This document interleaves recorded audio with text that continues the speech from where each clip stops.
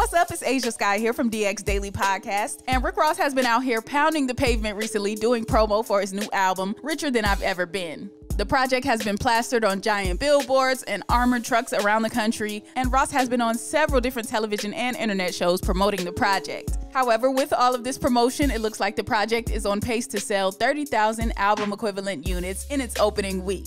And if it does really turn out to move 30,000 units, Richer Than I've Ever Been will be the lowest selling and lowest charting album of Ross's career.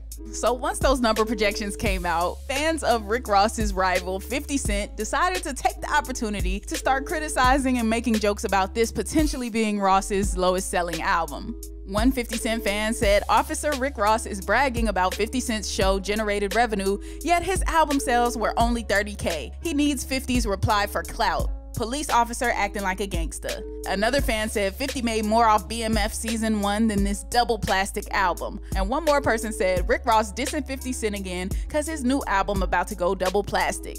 Help the cop, he's struggling, someone buy his music.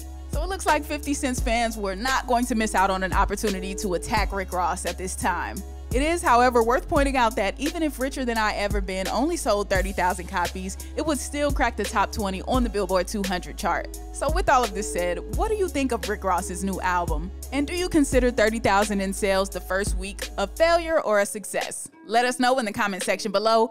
Be sure to subscribe, hit the notification bell, subscribe to the DX Daily Podcast, and as always, keep it locked in to HipHopDX.